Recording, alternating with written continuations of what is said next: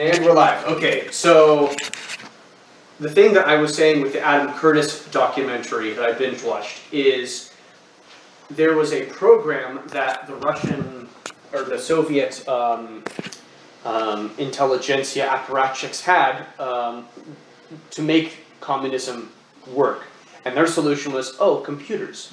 We can use computers, in other words, AI, to make the system functional and competent. The unfortunate part for them is they just ran out of time, ran out of resources before that could even be done, right? Right. Well, can you only imagine the surveillance state that we've already got that. Yeah, no, well, that's the thing is, the surveillance state we have today is not even closest to the possible wettest dream of Joseph Stalin. Oh, absolutely. And the thing of the industrialization and the deindustrialization of America versus China is the regime deindustrialized because it hated straight white men, basically. I want to undermine your economic prospects. I want to make sure that you, as an economic bloc, are not able to exercise political and social power. So we want to take away your economy from you, in addition to trying to devalue China. That didn't work for China, obviously. So what like we were saying... Devalue, or you mean infiltrate and subvert? Devaluing the United States and subverting the Chinese communists, right? Right. Okay. By giving them access to the market. I mean, that didn't work, right? The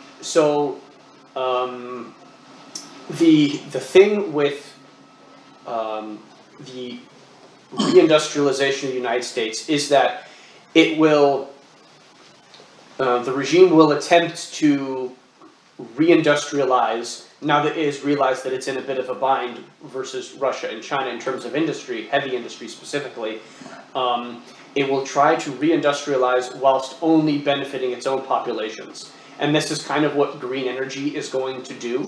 Yes. Well, as also we've seen that the scam of, you know, like Solyndra and all these other things, and let's be honest here, even Elon Musk, as much as people make all the memes about him, he is a billionaire off of our tax dollars, purely through government subsidies off of green energy. And green energy. Yes. Yes. So a huge deal with the... so wait, doesn't that mean that Twitter actually belongs to us? It's if it wasn't a government asset before, maybe it is now. I'm sorry, continue. Yeah. So the thing with the reindustrialization, and tying this back to Adam Curtis's documentary on the fall of the Soviet Union, is the green energy feels like, and so does AI a little bit, it feels like the Soviet Union's program to try to use computers to make the system functional. It can't be functional, and they're already discovering that AI cannot make this functional. Oh yeah, AI has already proven that it's racist. Yes. And they're trying to say, how can we make it so AI doesn't see the differences in people? And it's like, you can't. That's the thing. That creates the contradiction. All these squares make a circle. Yeah, and you cannot use AI to make the system functional if you are saying my religion is preventing me from utilizing AI in a way that would actually make the system functional. Right. So, like, and then of course, like I've joked about, like, you know, in writing, it's like, this is the source of the machine rebellion. You know, it is absolutely the AI is like, no, you're wrong. Shut up, you racist AI. All right, I'm taking over the nukes. I've had enough of this. Yeah, the AI decides to go full Skynet. Because its creators are retarded. Yes. And it's like, oh well. But that is an interesting narrative, and you need to get that. I know. I'm working on it. I'm working on it. Okay, good. Anyway. 300 pages. Okay. 300 pages. I will edit it for you. Anyway, the thing, and God, the Adam Curtis documentary is perfect. Like, you got to watch it because it's so good in explaining, like, just looking at the social degradation, the economic decline, the systematic, you know, failure, the disloyalty of, you know, the bureaucrat apparatchiks. Yeah. and seeing how like, oh, all of these problems are not being resolved. The system cannot solve them. Well, you go out to in on the East Coast. There's those little towns that have been just gutted, or and filled with migrants. Yeah. Well, no, not filled with migrants, but like it's like there's people living there, but all the industry's gone, and it's basically just a malaise. It's one of the reasons for the opioid crisis and everything. Yeah. And what they've effectively done, and again, the deindustrialization, like you said, it removes from the board an economic and wealth power base for a population. Yes, and specifically heavy industry in particular, is a sore spot for the current elites because, like, heavy industry was one of the major problems for the Soviet Union. Like, there was actually I think it was like, it was either a miners' strike. Adam Curtis's documentary talks about this. There was like a miners' strike in the coal mines, about unsafe working conditions, just the usual stuff of, oh, hey, all of this industry is like, in the Soviet Union, is probably circa 1940 something from Lend-Lease, and it hasn't been replaced yet. Mm-hmm.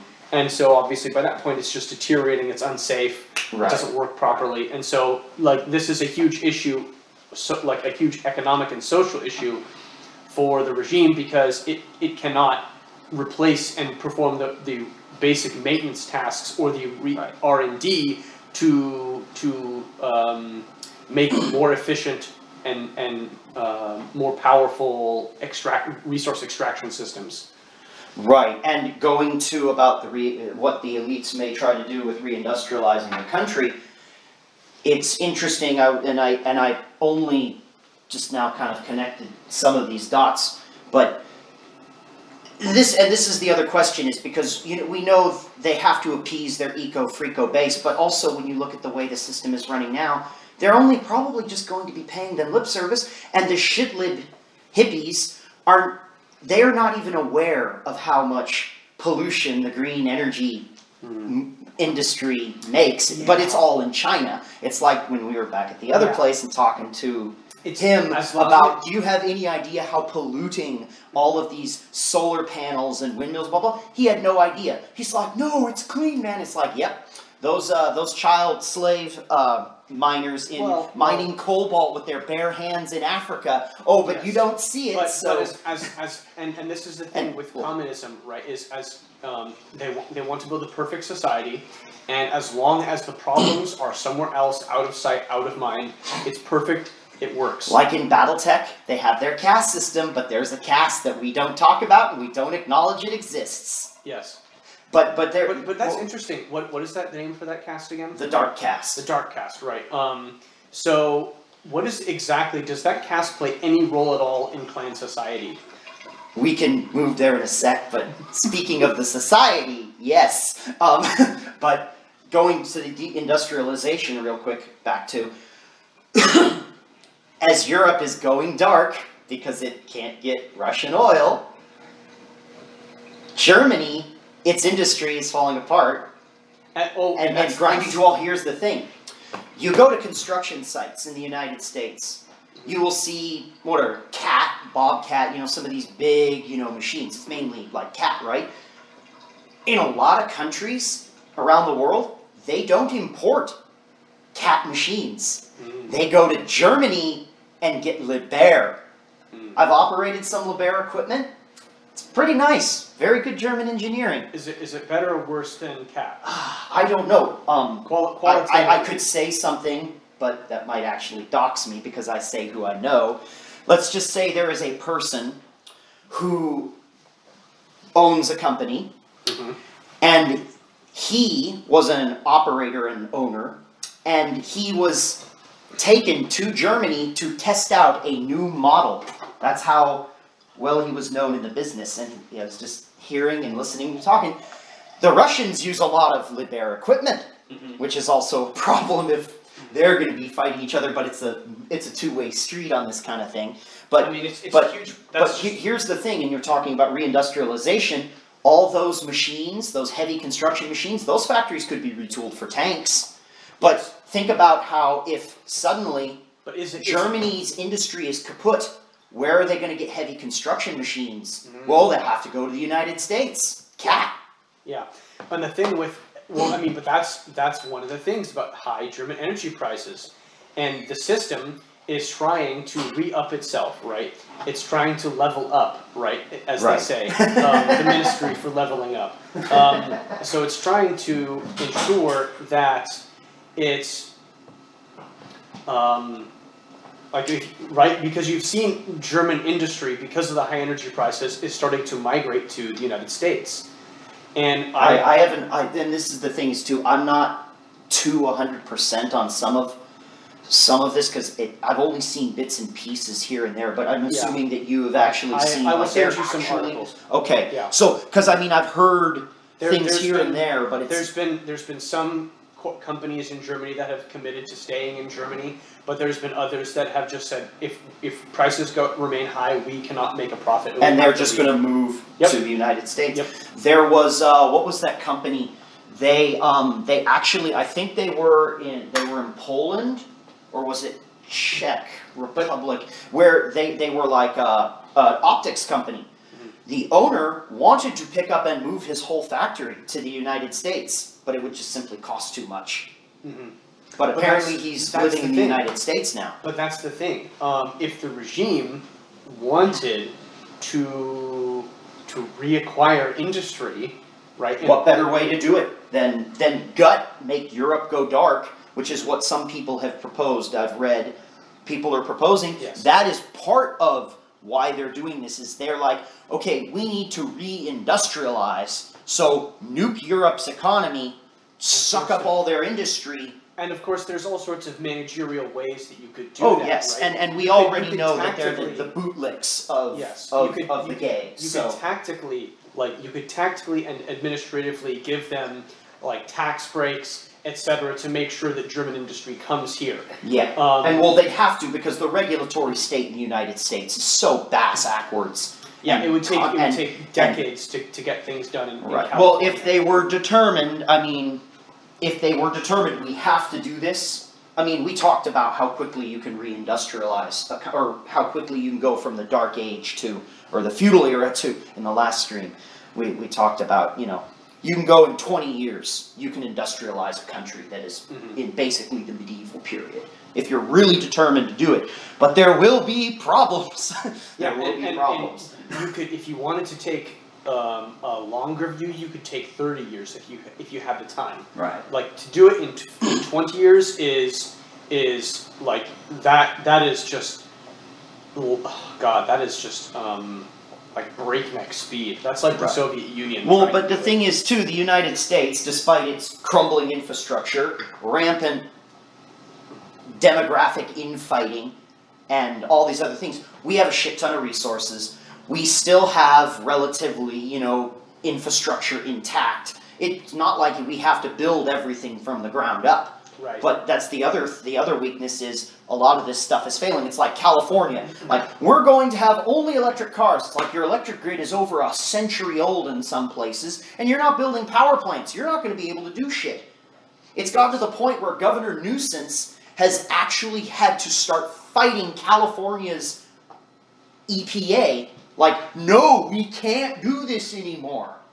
Now, of course, you don't hear about it, but but that's the thing. It's like, and two, California is of course continuing to hemorrhage its wealthy and its productive people as it continues to deteriorate. It's and if you notice, this is something I've noticed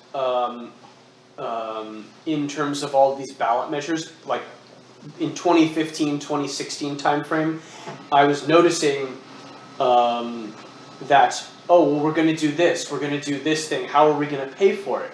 We're going to issue government bonds, right? Basically, you're going to have a bond sale. Well, this is actually interesting because a bond, right, is still a government issuing an IOU note and promising that it will pay interest on it.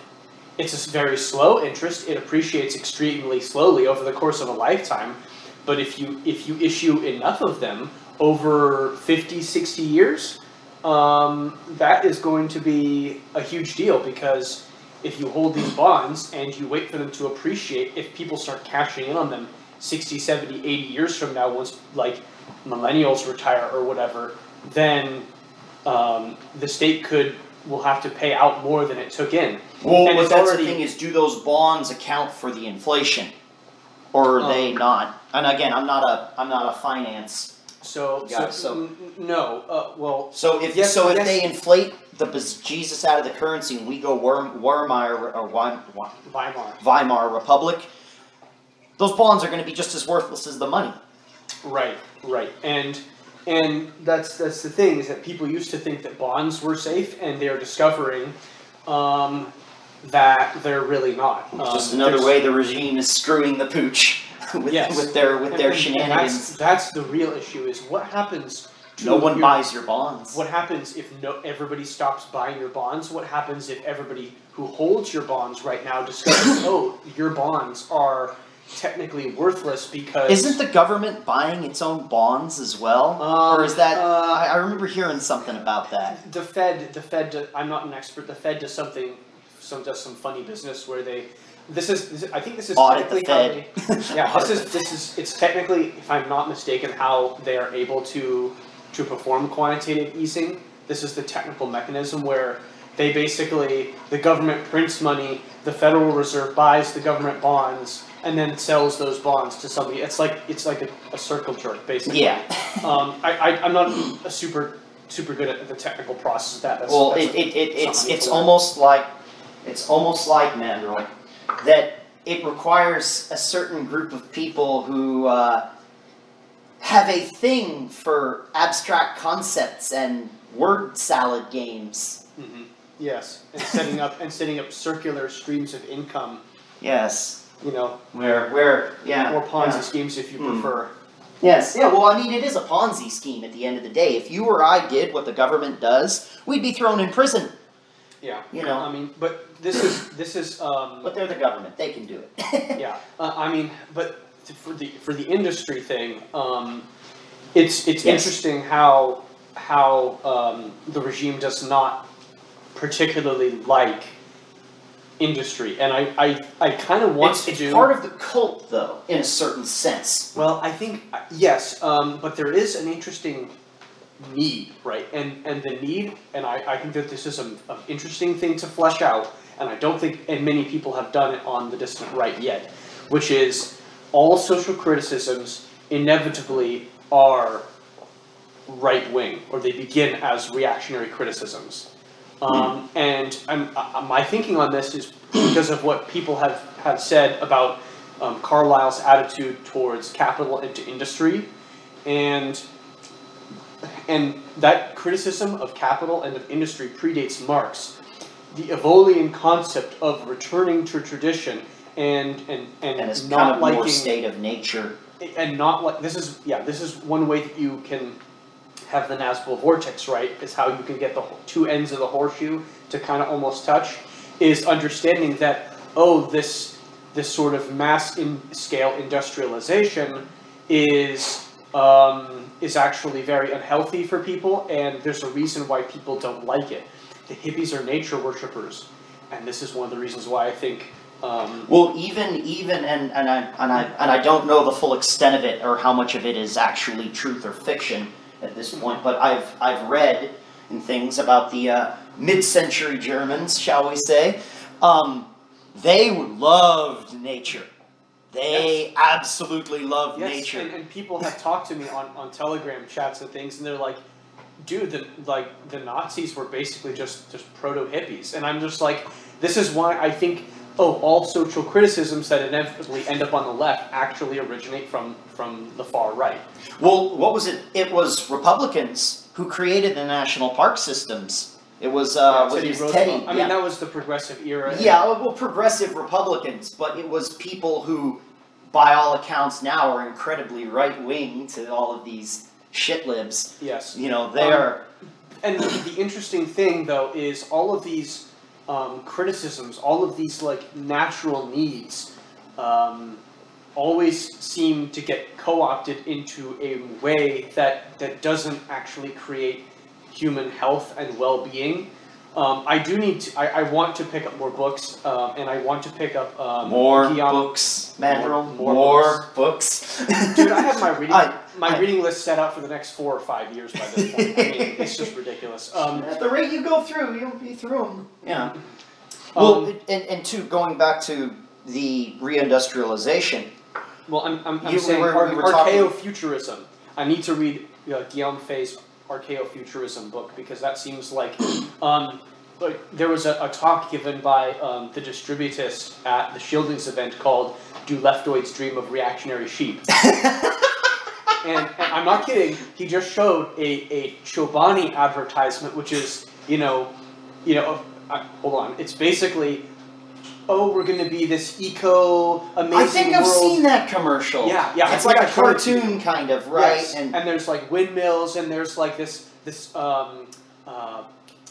school bus that is like a hovercraft, and yeah, it has a diverse population, of course. Of course. And it's like, oh, but we all live in our little community. And we grow everything, and we have all this advanced tech, but we're also completely in sync with nature, and blah, blah, blah. Yes. I mean, don't get me wrong.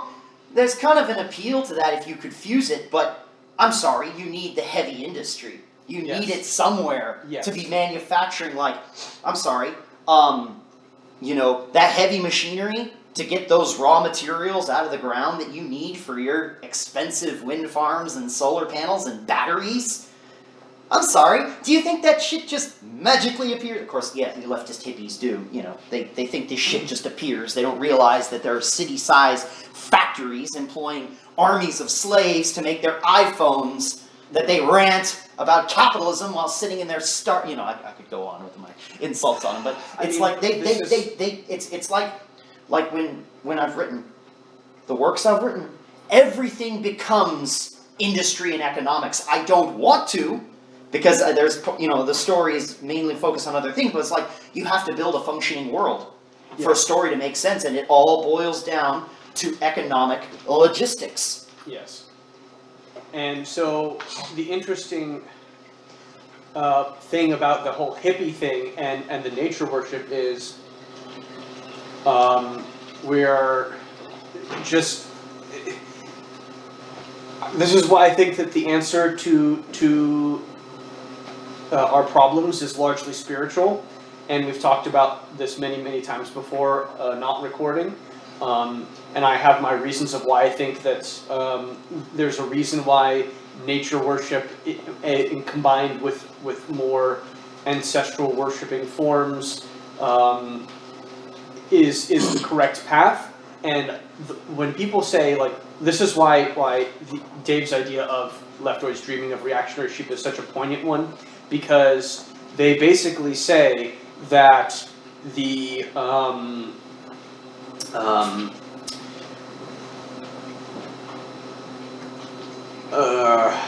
where was I going with this?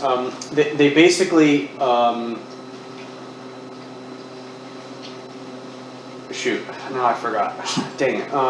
We'll get back to it. It'll come to me in a second. Well, going back to, again, the horseshoe of, that, if you're going to have the Nazgul vortex, these people, on the left, they don't understand economics. I just remember I was going to say something to make you remember. Go for it. Yeah, but the issue with the leftoids dreaming of reactionary sheep is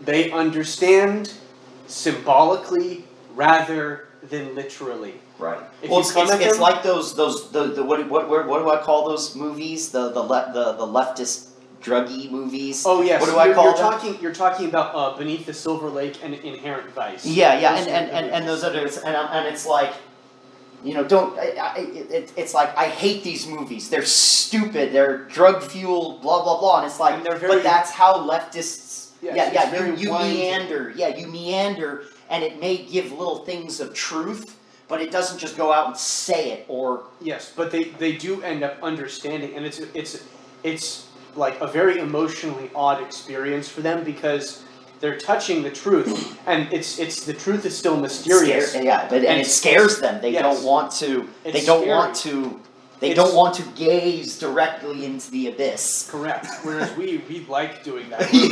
We like, I cannot consume enough red pills. I need more. Yeah. More. And then it's like you overdose and then it's like you get to the bottom of the bottle of red pills and there's just one black pill in the bottom and it's like, do I take that?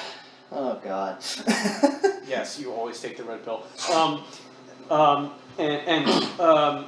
But I think that there is a spiritual path that could solve our problems, that would basically create the Nazgul vortex, but spiritually. I've talked to you before about the two triangles, right? You have the NRX triangle, and you also have the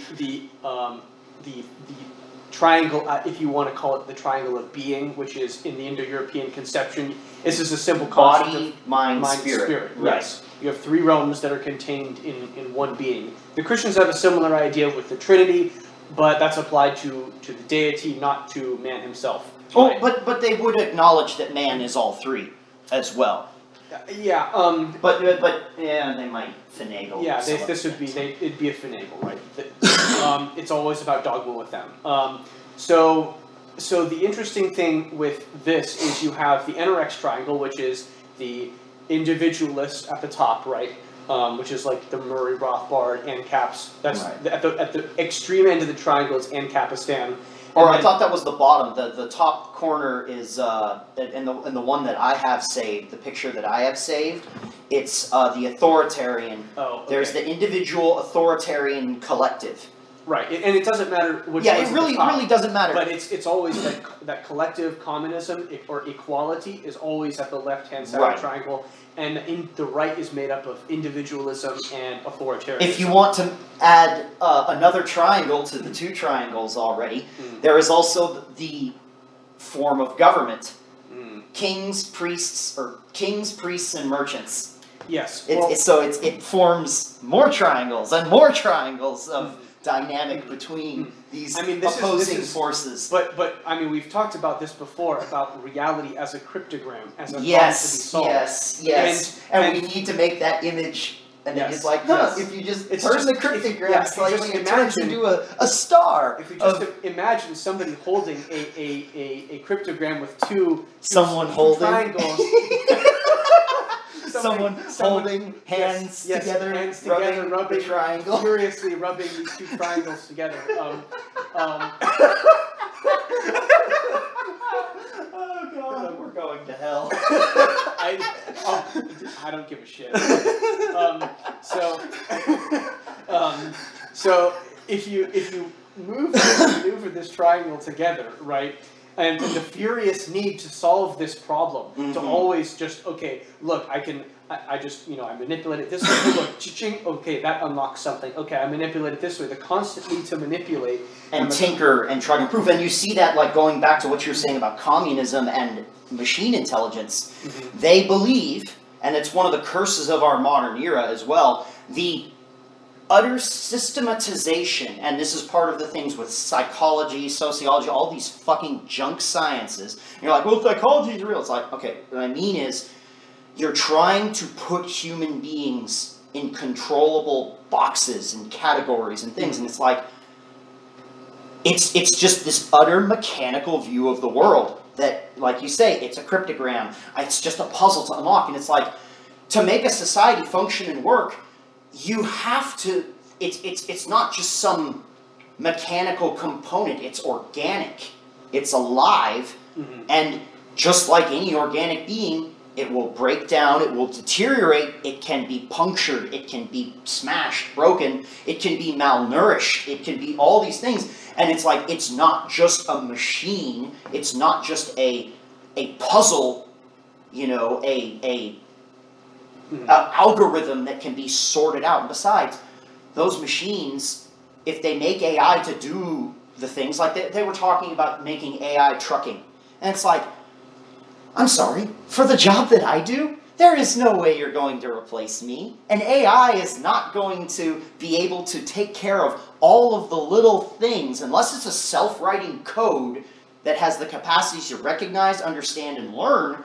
You're not going to replace the human operator in that truck. Yeah, Or on these on the hydrovacs, on the machines, we can use GPS to bulldoze and level out and make things flat. The guy just drives the machine forward and backwards. Yeah, maybe at some point in time you could get a machine that I just need this place graded completely flat. Yeah. I can get an AI to do that. But then what happens when you run into a rock or a boulder or something and you need to have it moved in a specific way that isn't going to destroy something? It's like you're going to need a human operator. Yeah, or at least human supervision. Yeah. And this is the thing with mass migration and AI. Oh, you're going to solve all of your technical problems with robots. Okay, well then why do you need cheap labor from the third world? Yes. Why?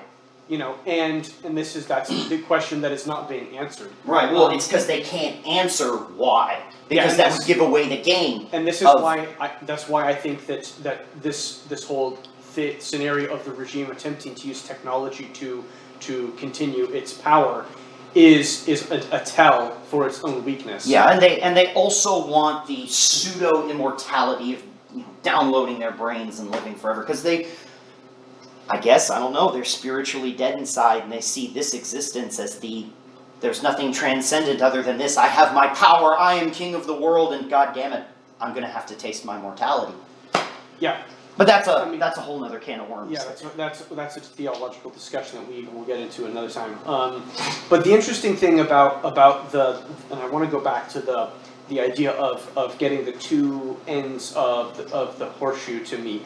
The environmentalism is one, right? The worship of nature and in nature is a way that you can get that vortex to be completed. And maybe not with members of the Two Triangle tribe, but with the hippies. I mean, in the little pagan meetup group that I go to, it's and you've been there at least once, but you hear they love to worship their ancestors, and this group is mostly white California types. But they still revere their ancestors. Okay, well, how are you going to reveal your ancestors without revering their accomplishments? Mm-hmm. And also, as you know, we've talked about how, unfortunately, they're mostly how are you going to dysgenics who are, probably different multiple degrees of spiteful mutants. How what it's like? But this is our plan to gain power within that group. I mean, we don't even have to be particularly charismatic or particularly high testosterone. You just need to have just a little bit of masculine vitality in order to gain a leadership, and a little bit of knowledge to gain a leadership role, or to be a valued member of that community. So the leadership spot is definitely open. Of course, you're going to have to make mechanisms for the removal of, or the conversion of the dysgenic types, if they can be converted at all. I think there is something to be said about the trans population, and I think, I think there's an interesting thing, and this relates to the idea of the nature worship and the environmentalist movement. I think that the particular tribe that is the enemy class and our overlords, I think what they see is there are particular spiritual needs inside of the white population, segments of it, and what they're doing is they're recognizing this need, and then they're jumping on top of it and getting in front of it and throwing things, throwing a solution to this. But this is always the issue, right?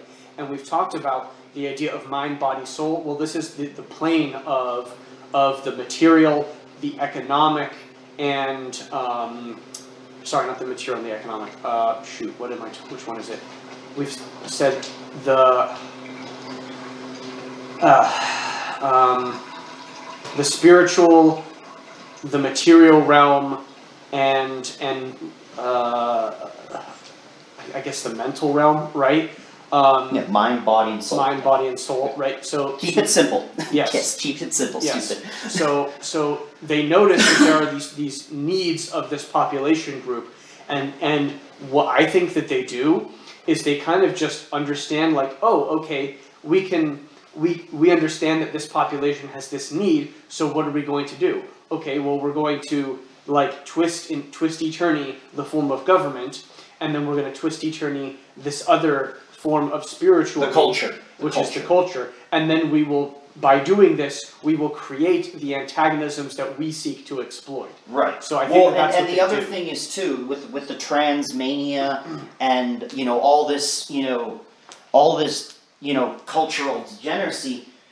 The people that you rewind the clock 100 years, these people were still around, but they would simply be fitted into the slot of somewhere in a church community, and they would, because it's just the current thing, Yeah. a lot of, like there's the couple things I've been reading have been talking about, there's this explosion of trans people and blah, blah, blah, and it's like, no, they're just going along with it because it's the thing. Like that male swimmer, who identifies as a woman, and everyone is like, he wins, and everyone's just, it's silence. Like, no. Yeah, everybody understands that men, and it really blows up the idea that equality is a real thing. Which is, I am all for. I am all for. Yes, accelerate the contradictions. Yeah, accelerate the contradictions.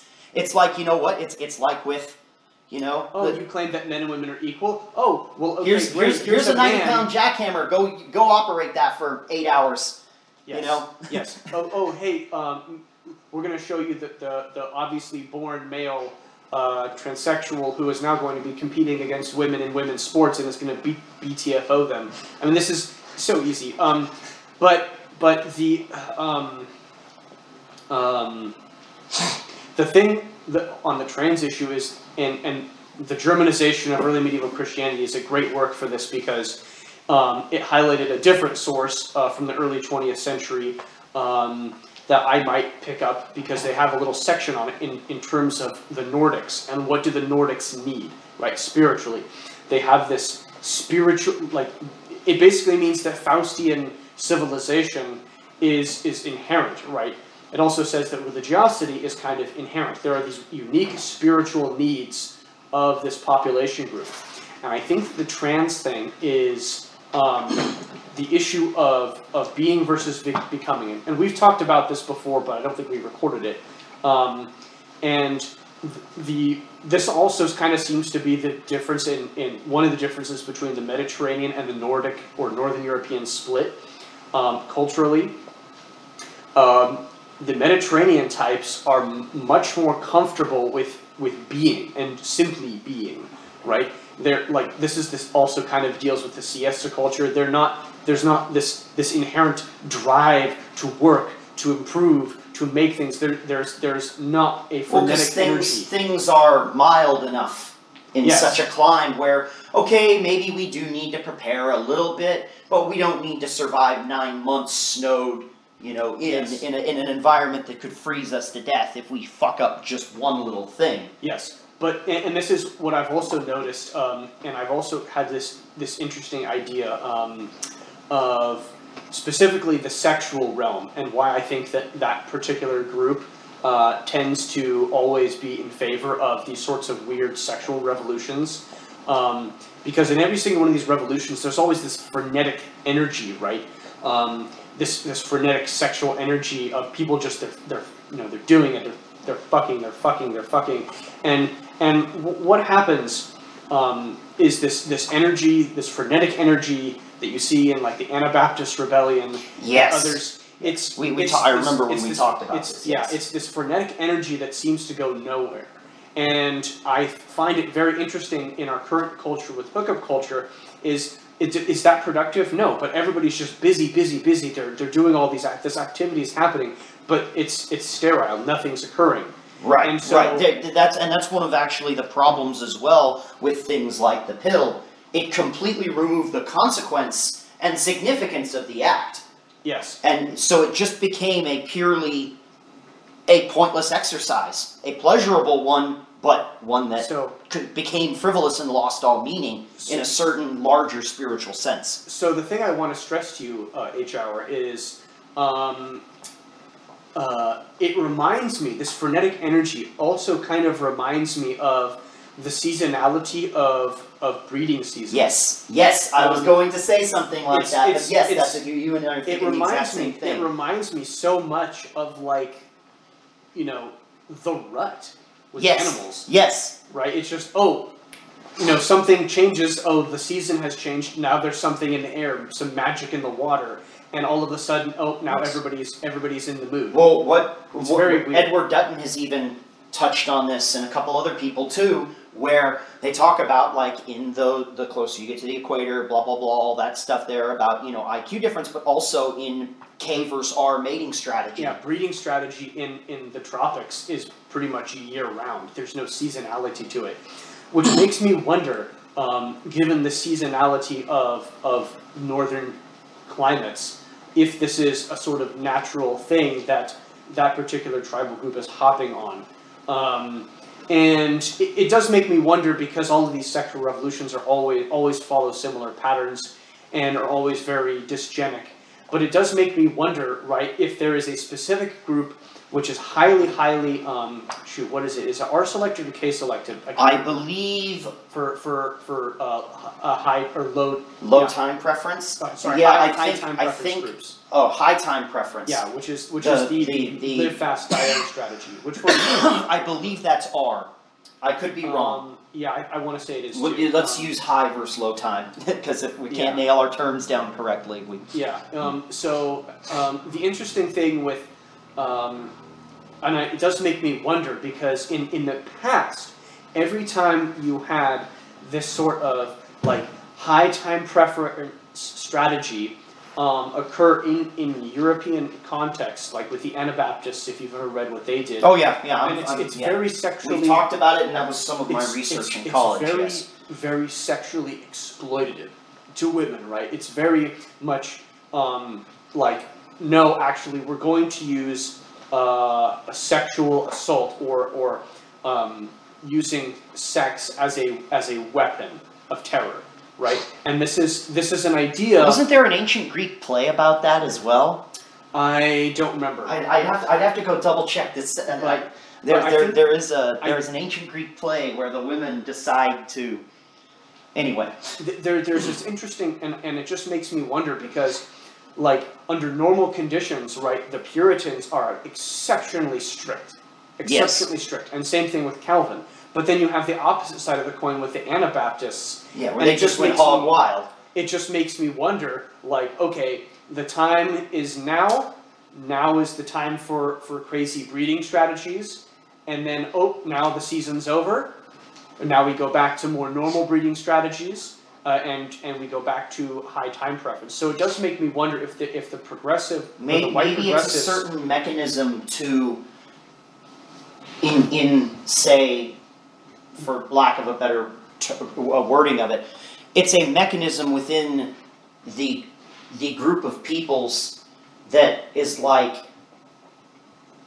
we kind of need more people, so we're just going hog wild. Of course, the pill messes with it. Look at the baby boom as well. Oh, the baby boom after World War II. There's the baby boom. Those kids grow up. You've got the sexual revolution of the 60s. Yes. But the thing was, it didn't produce children because of things like the pill and abortion on demand. Boomers did produce the millennials, which are a very large segment of the population, but not to the same numeric degree. Right. As the baby boomers. But the difference is that obviously with Gen X and the millennials is that those are generations that were produced under conditions of extreme social anomie, whereas obviously if you go back and you look at the sexual attitudes of the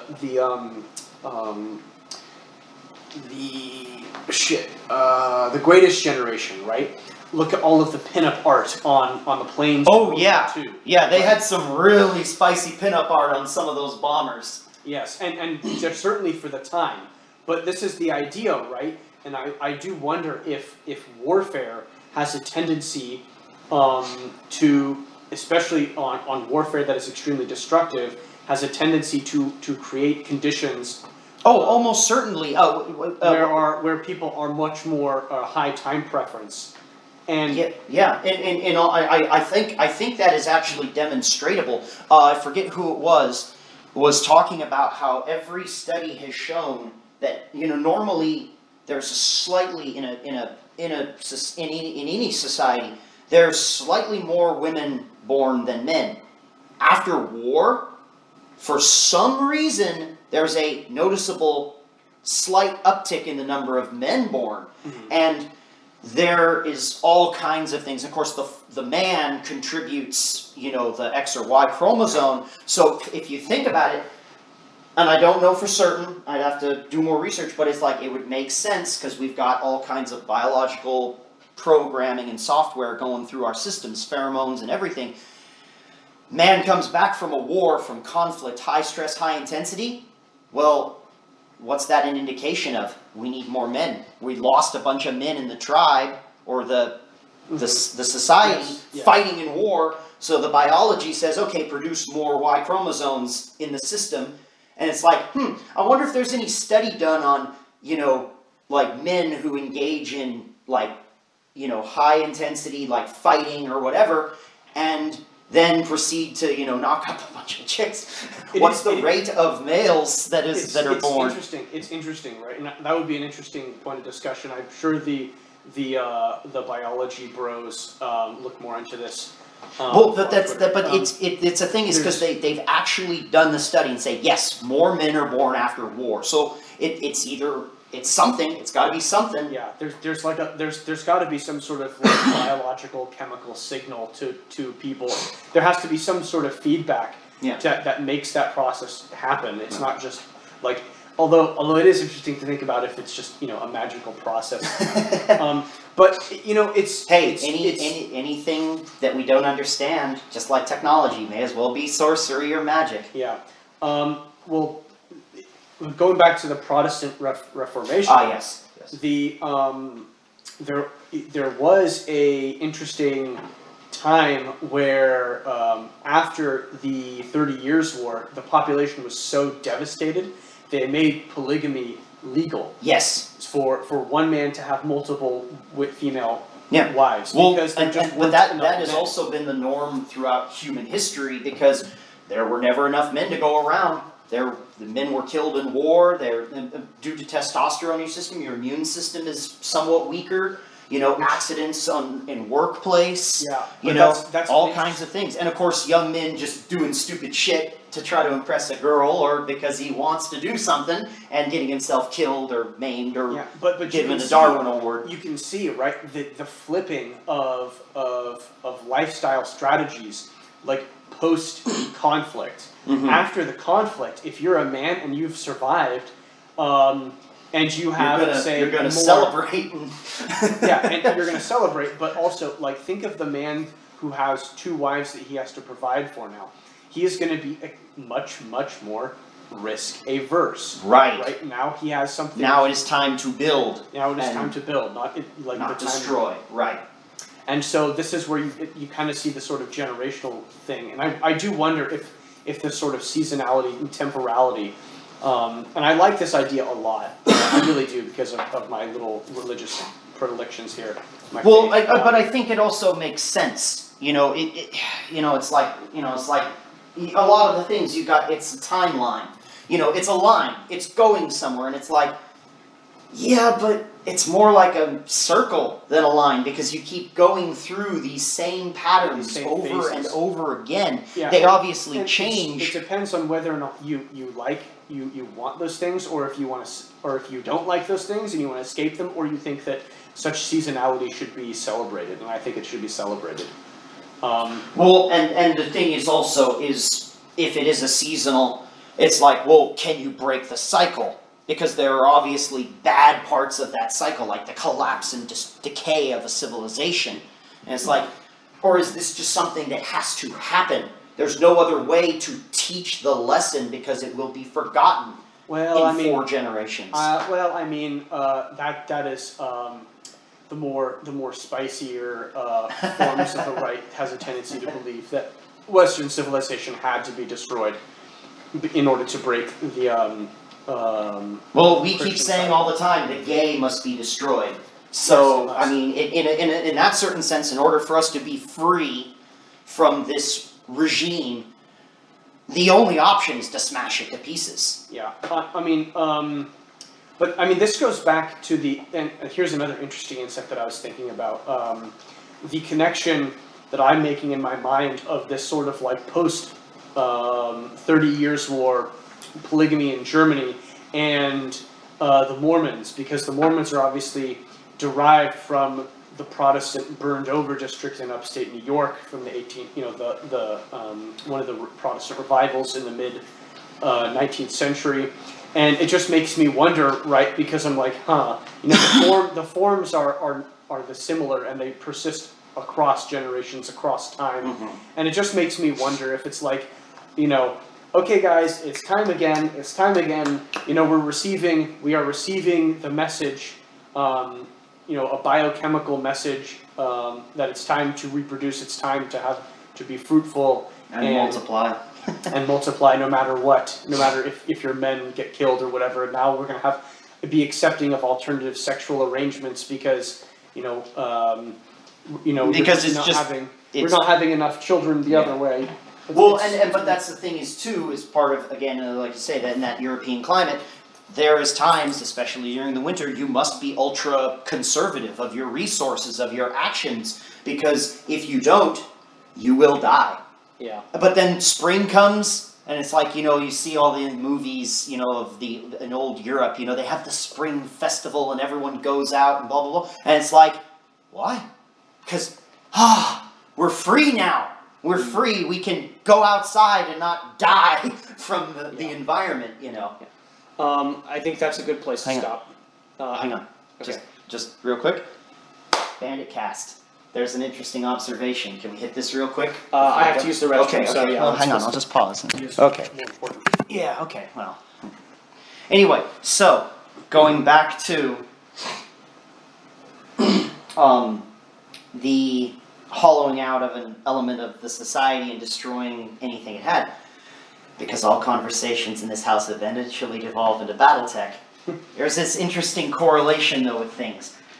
In clan society, there's, of course, the caste system. The warriors, the merchants, the laborers, and the technicians. And the scientists. I think. Did I say scientists twice? There's those 5 castes. The 6th caste is the dark caste. The bandit caste. Basically, the people who are like, I fucking hate this caste system, and I refuse to comply with this society. The clanners, don't talk about them. They only acknowledge in so much as they exist in it that they're good target practice for recruits to, hunt down and deal with.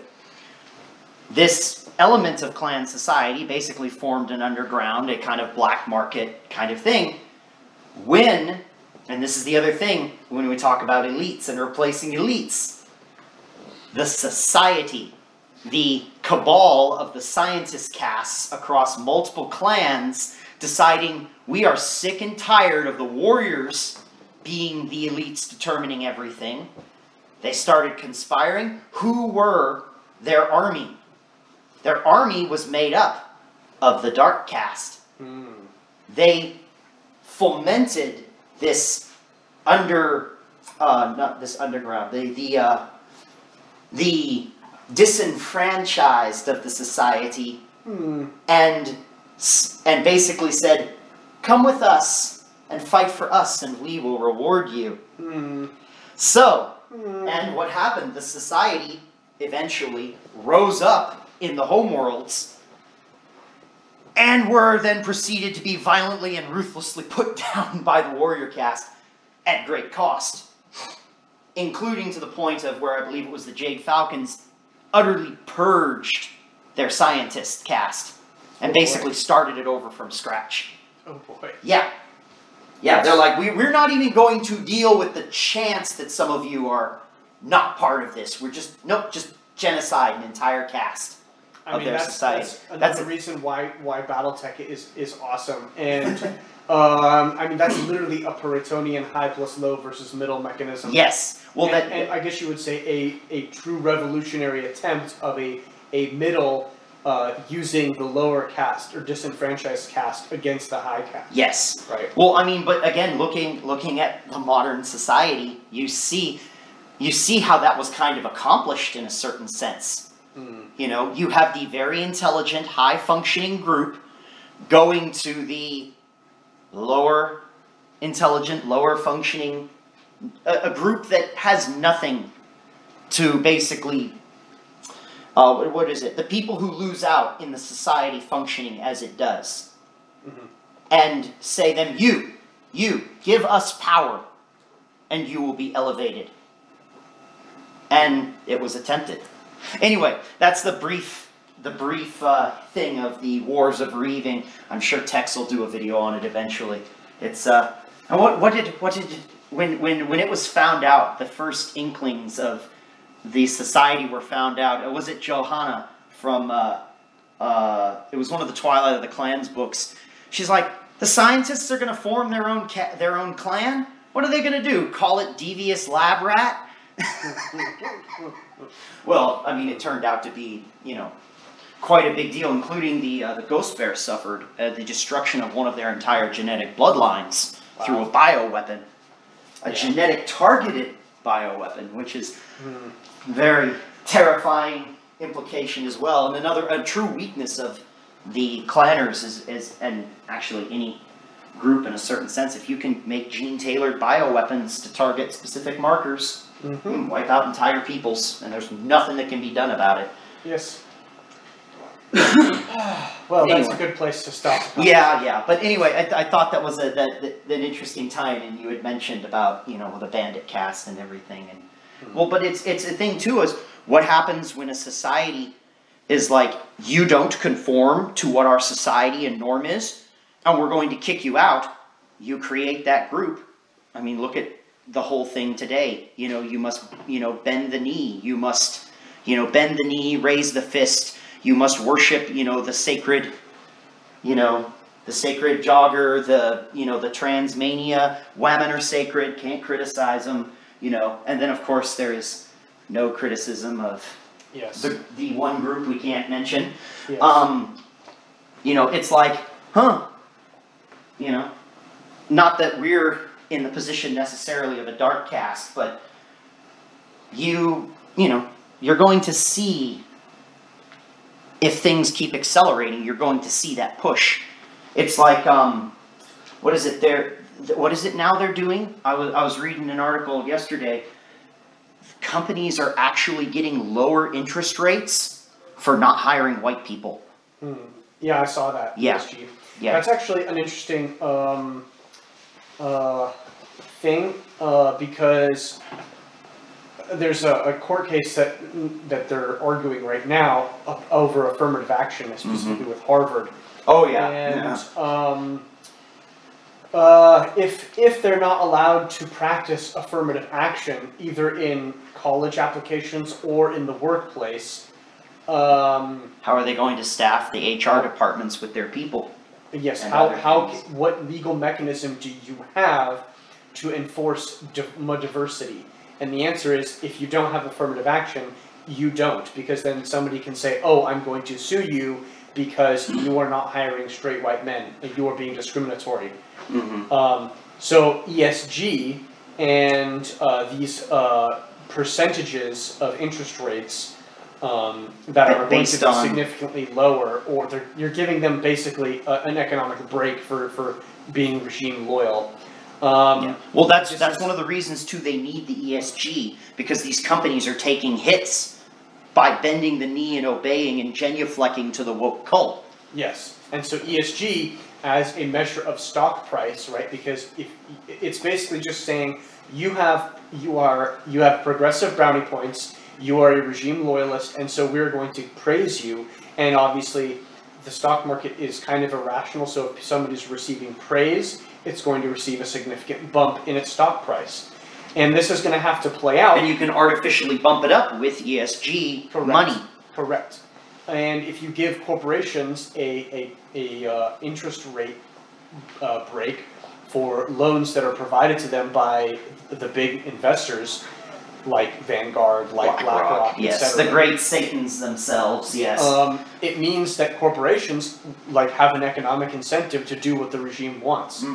However, if affirmative action goes away, this actually is a good thing for us. And then they also don't need to track what their ethnicity of their employees is. It's like, what was it? The one guy had said, it's like some auditor comes to the company. He's like, oh yes, we happen to employ all black transgendered lesbians presenting as male. You know. Well, yes. And then you just have it's full of white guys. You know. Yes. But that's the thing, though, right? If the government has no legal mandate to do this, there's no requirement to actually fulfill this. You can make any sort of claim that you want. You can bullshit your way for diversity, and you can get the low interest rate and and not legally be required to comply. So A, it opens up shenanigans against the regime. B, if they're using the financial mechanisms to enforce it without the force of law, that is a good solution for us, because it means that the regime has to pay through the nose to enforce its edicts in the financial sector. Right. It also make them bleed resources. Yes, it forces your enemies to have to use their own resources to enforce their way, rather than being able to extract resources from you, who are their enemies, in order to enforce their way. So, and of course, if you have corporations who are receiving lower % interest rates, they will do the diversity thing. They will suffer the penalty that we know of having diversity, and it will eventually, it will hurt them by destroying their company. They won't realize it until it's too late, but it will open space in the long run for competition. Yes. Who are saying, I don't care that you're offering me a lower interest rate, or, like I said before, I'm going to run this business the way I want to, and hire the people I want to, who I know can get the job done, and I'm not going to give a damn about your fucking check boxes. Yes, and if they don't have the legal mechanism, it provides the opening for people to say, F you, I'm going to run my company the way that I want. And this goes back to even publicly traded companies, because the signal will go out that there's no legal requirement for you to do this. You don't have to do this. Right. This is a social thing that you want. You want this, but it's not a requirement. It's just a financial incentive.